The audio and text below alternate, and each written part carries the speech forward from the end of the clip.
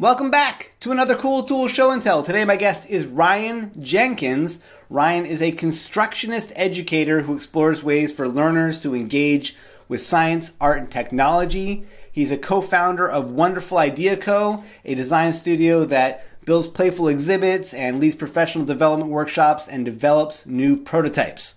Ryan, thanks for joining me today. Hey Donald, how are you? Good, I'm doing all right. What did you bring to show us? Cool. So I brought a small microcontroller called the MicroBit that we've been using in a lot of our creative coding experiments, doing workshops both with kids and adults. All right, and I've seen this before. I have to admit, I'm kind of a hoarder when it comes to boards. I've got Raspberry Pis, I've got like all these different flavors of Arduino around, but I haven't yet picked up the MicroBit, even though I've heard so much about it. Convince me why I should be picking one of these up.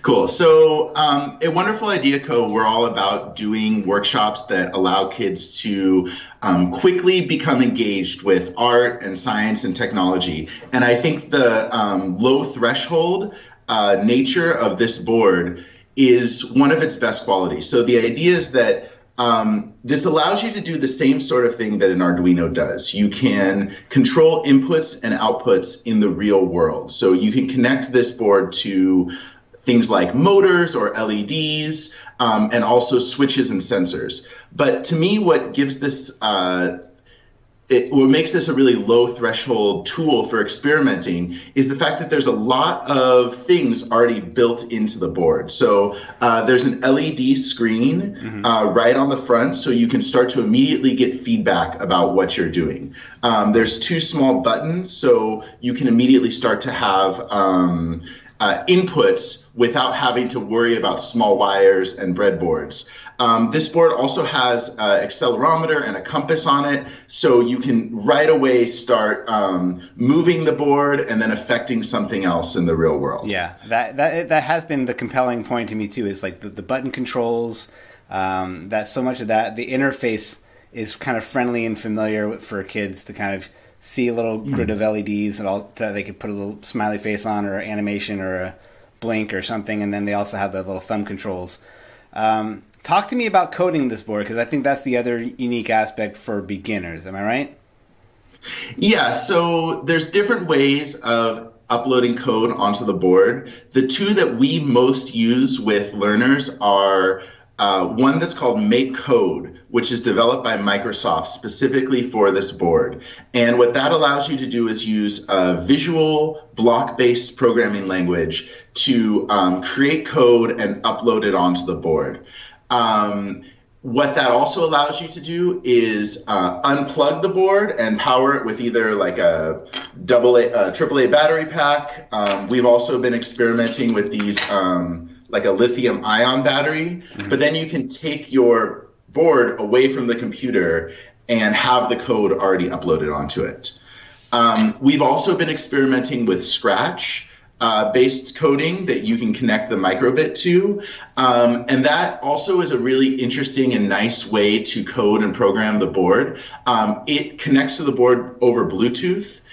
So in real time, you can make changes with the blocks on the screen and see what happens on the board. So it's a little bit different because you can't then take away the MicroBit and embed it into a project away from the computer, but it allows for a little bit more prototyping and iterating because you can see the effects of the changes of your code right away. Thinking about the Scratch coding just made me remember another really interesting aspect of this board is that they do have Bluetooth connection already built in. So you can have two boards and have them talk to each other very easily. So you could have, for example, in our summer camp, we had kids make their own types of projects. So some made programmable boats or cardboard characters or vehicles. And you can very easily have one board be the controller and the other board be the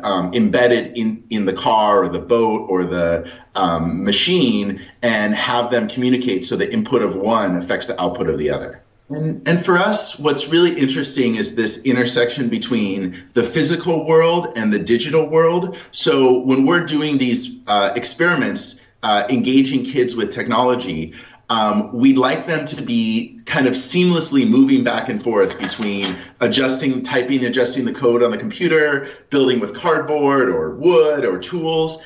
And I think any tool that allows you to quickly embed a microcontroller, embed digital capabilities into your physical projects and do that as easily as possible really allows kids to think differently and get excited about how they can connect, let's say, the physical world to the computational world. Yeah, absolutely. The other aspect of these boards, you might have mentioned this already, but just to put it out there too, is the ability to get them connected with Alligator Clips, right? They have those holes in them so that you can clip onto them.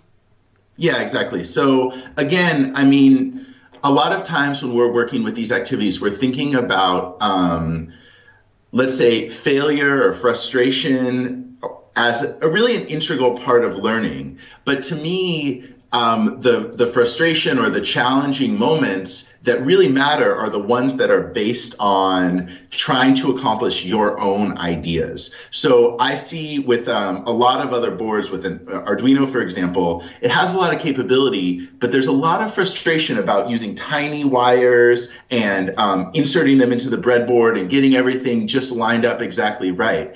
And so to me, that's not so productive frustration because it's not really based on your own idea or your own project. So if you're just really quickly able to attach the alligator clips to this board, instead of worrying about all these other tiny parts, you can devote your energy to really making the project work the way you want it to, or really iterate or prototype to get that design expressing the idea in your mind into what's happening in the real world. Yeah, cool.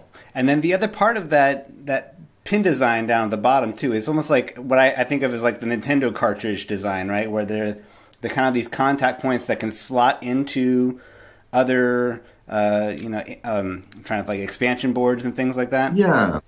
Yeah. So again, like one of the qualities of tinkering that some of our mentors like Mitchell Resnick and Eric Rosenbaum talk about, and Seymour Papert, is this idea of the low threshold part of this that I already talked about, but also the high ceiling. So the fact that you can actually go pretty deep with these sorts of boards. And the Bluetooth capability is one of that, but also, I don't know if it's easy to see on my screen, but there's the 3 pins that are easily acceptable with alligator clips, but I don't think the light's hitting it right. But there's, I think, 16 other pins that are available to you if you plug this into another board or an adapter. So, there's something very easy right away. You can just get a light and a sensor connected. But if you want to do a really complex robotics project, you can use this same board and have like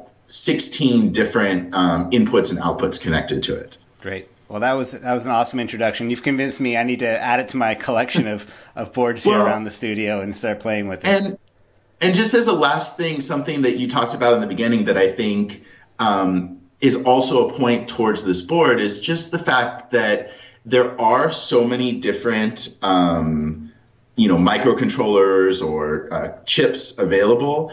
And for educators, a lot of times, just the fact that a lot of other people, a lot of other teachers, a lot of other educators are trying this board and sharing their projects, putting photos and videos of that online, that's also a big plus for this board. So I think there's a bit of a cycle where the more teachers and educators are sharing what they're doing and sharing these projects, kind of the deeper it gets. And I get so much inspiration just from seeing online or on Twitter or on people's blogs all the different types of things that they're using the MicroBit for. That's a big part of it, because there's a lot of boards out there that are kind of aiming for this market, but the ones that have the community really can get the momentum going. And I think also the compatibility with the hardware that's out there, right? It sounds like with the free Make Code website that you go to program these things, I would imagine that makes it broadly compatible with whatever kind of computers you or teachers have around to be able to make these lessons work. Yeah, and in addition, just that you can use a wide variety, because there's Alligator Clip connectors, you can use a variety of extra parts, of loose LEDs, of bulk motors.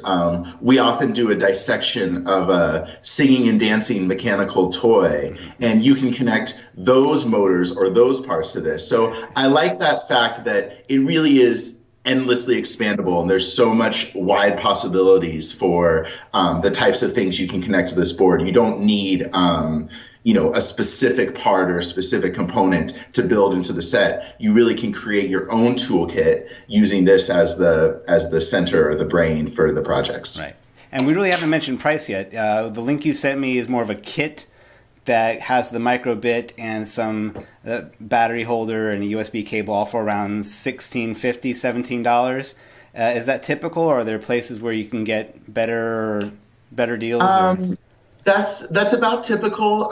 You can get a bit of a better deal if you buy it. There's something like a classroom pack or a club pack. So I think if you buy 10 of them all at the same time, maybe they're a couple dollars cheaper. But I think around $15 seems about average to me. But again, that also is a bit less than some other boards, a bit less than maybe the most standard Arduino or other kits. So I do think that price is always an issue, especially when you're thinking about a classroom environment. And, for us, maybe it's important to have one board for every 2 kids. So, people can work as a team, but still have enough that they're able to express their own ideas. So the price definitely also plays into it, that it is more affordable as a classroom tool. Great. All right. Well, Ryan, where can people find out more about you and Wonderful Idea Co.? Cool. So you can go on our website, wonderfulidea.co. Also, we're always sharing things on Twitter at Wonderful Idea Co.